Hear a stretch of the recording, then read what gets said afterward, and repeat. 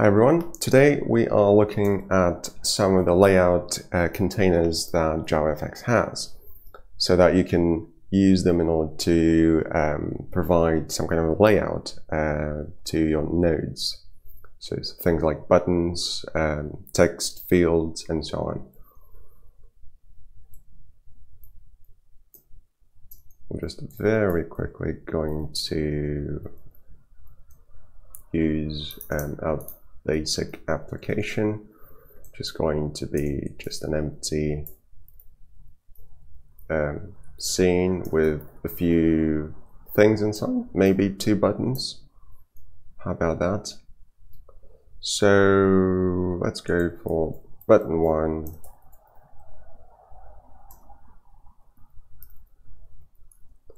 And then button 2, maybe 3 buttons actually. That should give you a bit of a feel for how the layout works. I'll just quickly add the font to be something a bit bigger.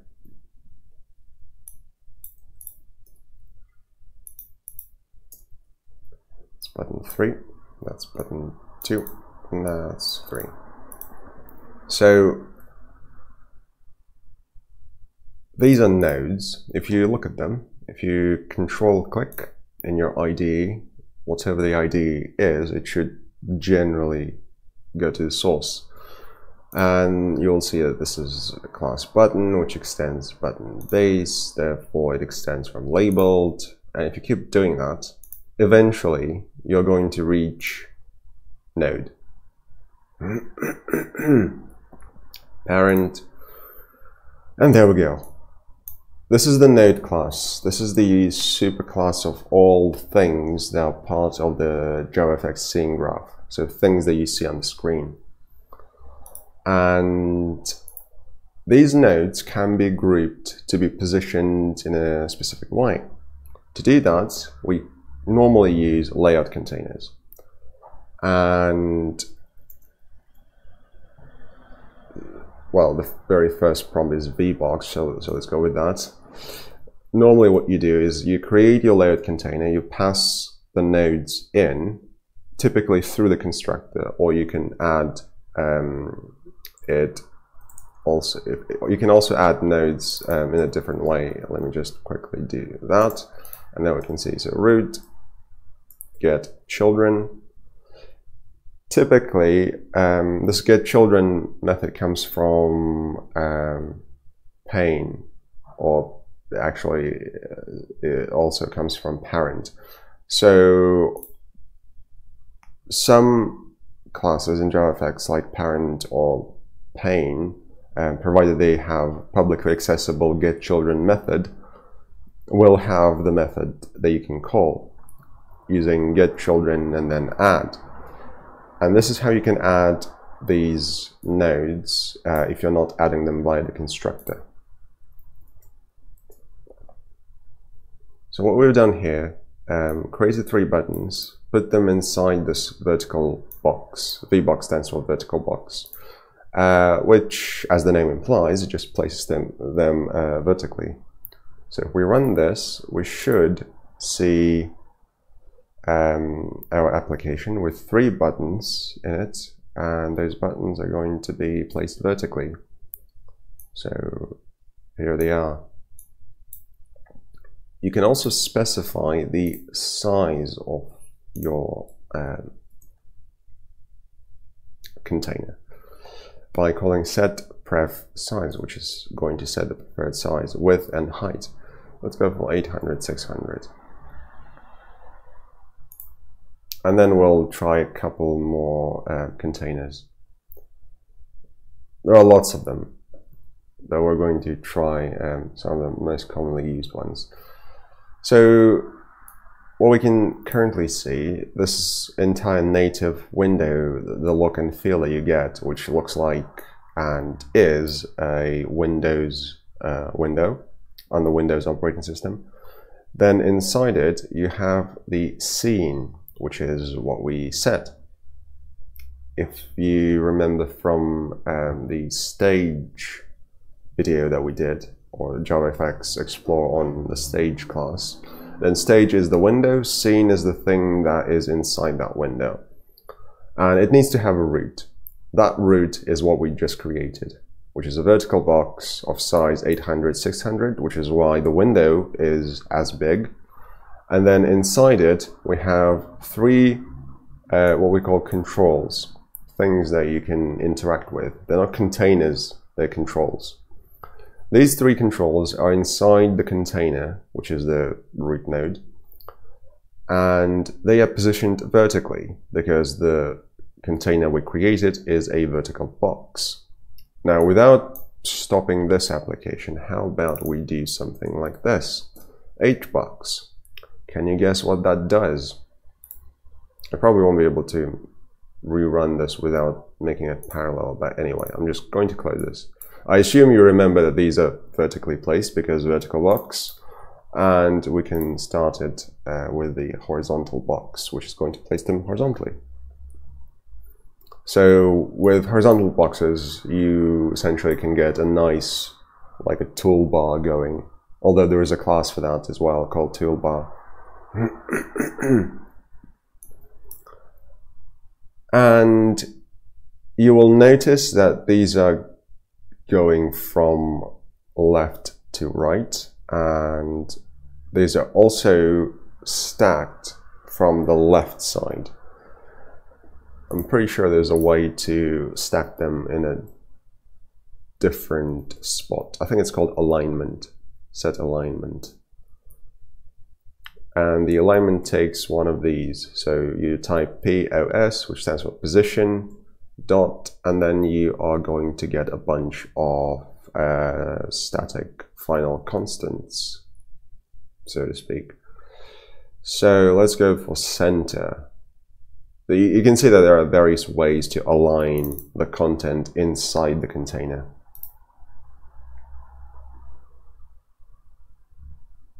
So now we're aligning the three buttons that are inside the horizontal box right in the middle, because the whole container is 800 by 600, so it's the entire window essentially.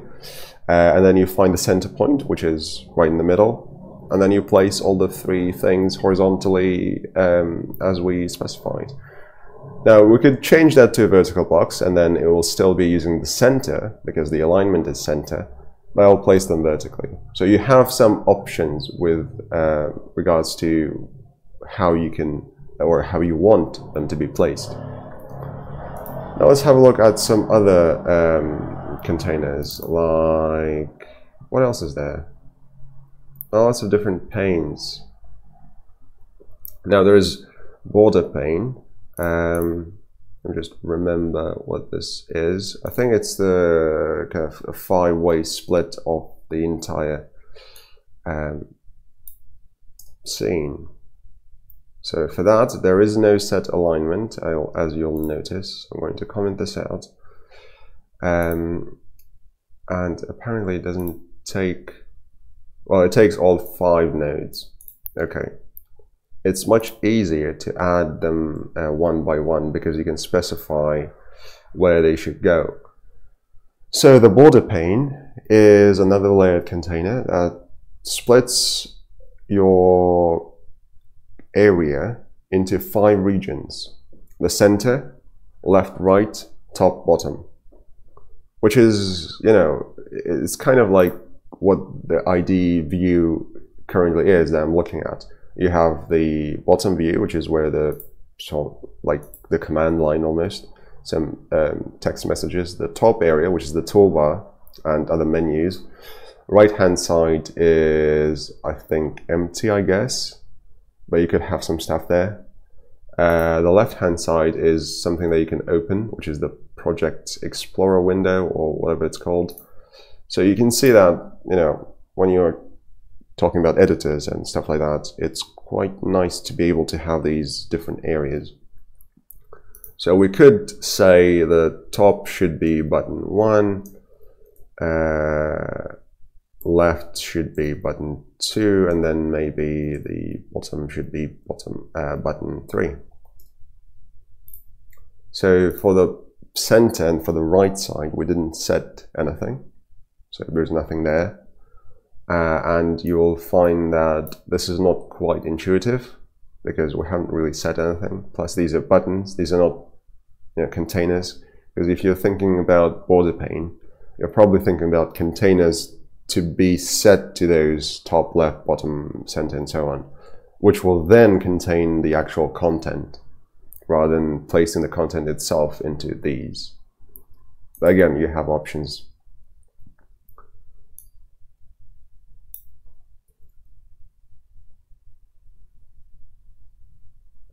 Anything else?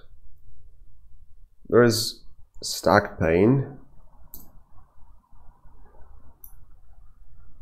You can probably guess what that's going to do. It's just going to stack them one on top of another.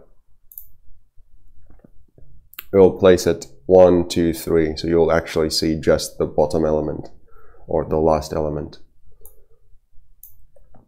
And all three buttons are exactly on the same spot, which is why we are only seeing the last one added. This is nice for things like backgrounds. If you're kind of building your custom component, custom control, you can have a rectangle to be used as a background. And then you can add some text, which is going to be centered automatically. Let's just quickly do that so you can get a feel for use cases and such. Rectangle, let's go for 150, 40.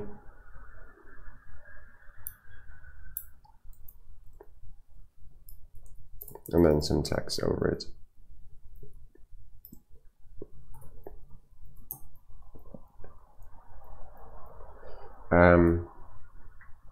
The rectangle should be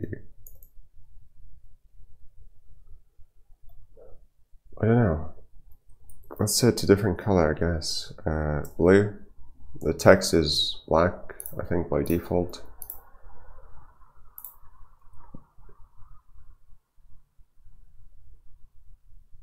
So there's the blue rectangle, which acts as a background. It doesn't look too interesting here, but you can achieve really nice effects. Like if you were to mess around with the text inside and with things like hover, when you're hovering over it, you can change the color, and that way you can kind of almost make a button out of it, a custom button. Right, so that's done. As a sort of final note, let's talk about the pane class, which is going to, let's just add those here, button 2, button 3. So if all else kind of fails and you really want kind of manual control over where things are, then you can directly set either translate text or let's go for layout, and position them inside the control, inside the container, and that container is called pane. It doesn't do anything in terms of the layout. It has some internal things, but from the perspective of where things are, it will obey what you say. So you can say layout X should be 50, layout X, layout Y should be 50, and then button 2, let's place it somewhere in the middle, 400 minus 20, 300 minus 10. That goes for layout Y. And then we'll just do something like that for button 3.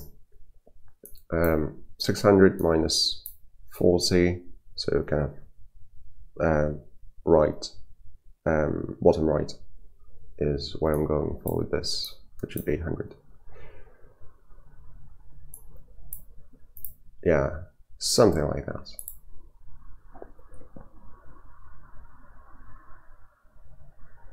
Well, almost. I underestimated the button dimensions, I think. Anyway, so the container is now pane, which means stuff that you add into it, you have full control over. So you can move things around as needed. Button 1 is placed at 50-50. Remember, it's X and then Y. Y goes down. So it's 50 and then 50 and then 380, which is 400 minus 20, and then 290. And then finally this thing, which is way over here.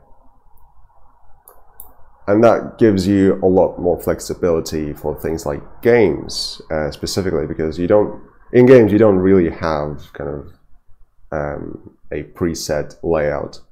Maybe for the UI only, like the user interface is usually going to stay where it is, whereas things like game objects, they move around. So this one, like the pane container, is quite useful for that.